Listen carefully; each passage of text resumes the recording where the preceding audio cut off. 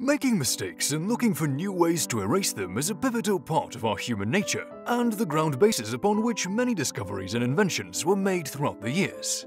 Therefore, it should come as no surprise to us that people have implemented the same attitude when it comes to dealing with writing mistakes as well.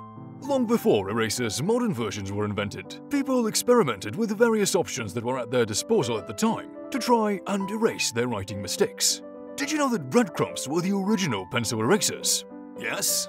Back in the day, specifically in Keswick, England in 1564, when the graphite used in pencils was first discovered and used as a writing tool, locals used string to wrap it up to prevent blackening of their hands. Moreover, they used breadcrumbs to try and erase the writing mistakes they made.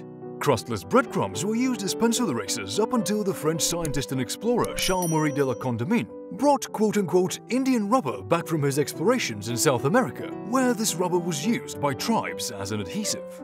This is when small cubes of rubber began to be used to erase pencil marks. In 1770, English engineer Edward Nerin invented erasers purely by accident, as he inadvertently picked up a piece of rubber instead of breadcrumbs and realized the erasing properties of rubber. He then went on to develop the first widely marketed rubber eraser, which he had sold for the high price of 3 shillings per half-inch cube. Nonetheless, the rubber he went with was not nearly as efficient as it crumbled when used, smelled bad, and was too sensitive to weather conditions. This made it not much useful or popular as the one that came afterward. In 1839, when Charles Goodyear discovered the process of vulcanization, the method that makes rubber durable, the eraser's game changed entirely, and erasers became popular household items. The science behind erasers is as simple as eraser's original discovery. The quote-unquote stickiness of the eraser's molecules is greater than that of the paper's molecules. Therefore, when you rub the eraser on the paper, the graphite marks by the pencil get lifted from the page and stick to the eraser, resulting in erasing. Today, we have erasers of all shapes, colors, and sizes, from the cheaper ones made from synthetic rubber and synthetic soy-based gum, to the fancier ones made from vinyl plastic or gum-like materials. The majority of us have probably tried all of these erasers during our school days, but surely the most memorable one is the double-sided blue and pink or reddish-orange eraser, whose memories still give us chills. And for good reason.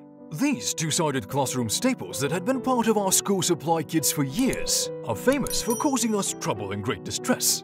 As kids, we all heard from our seniors the myth about the two-sided eraser that blew away our little naive minds. The legend, we were told, stated that one side, the softer, pink side, is meant for erasing pencil marks, while the other, rougher, harder, the blue side, is designed to erase pen or ink marks. And sure enough, when we tried to use the blue side as we were recommended, we ended up with torn pages and the dreadful realizations that we need to start writing our homework all over. The myths we heard, which were the reasons behind many ruthlessly torn pages, as it turns out, were just that. Myths. Because the blue part of the eraser was never meant to erase pen or ink marks. Talk about a childhood lie that has its place right next to Santa Claus isn't real. It appears that as there are two sides to most rubbers and erasers, there are also two sides to the legend behind erasers' usage. The truth is, it wasn't the engineer's fault, nor is our eraser broken. We have just misinterpreted what the blue side is meant to erase. The soft end of our erasers, the pinkish, reddish, or orange end, is meant to be used to erase pencil marks from light grades of paper with precision. It is softer for that reason, to avoid paper getting torn. The harder end of our erasers, the blue end, is meant to be used to erase pencil marks from heavy grades of papers, such as the grainy art kind.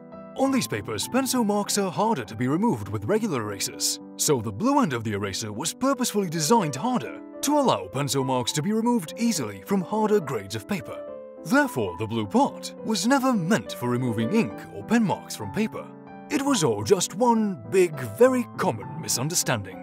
With this, we have finally debunked one of our childhood's greatest mysteries. What does the blue part of the eraser do? If you enjoyed learning about erasers and debunking the myths around their blue side, and want to learn more interesting facts and insights, subscribe to our channel and hit the notification button.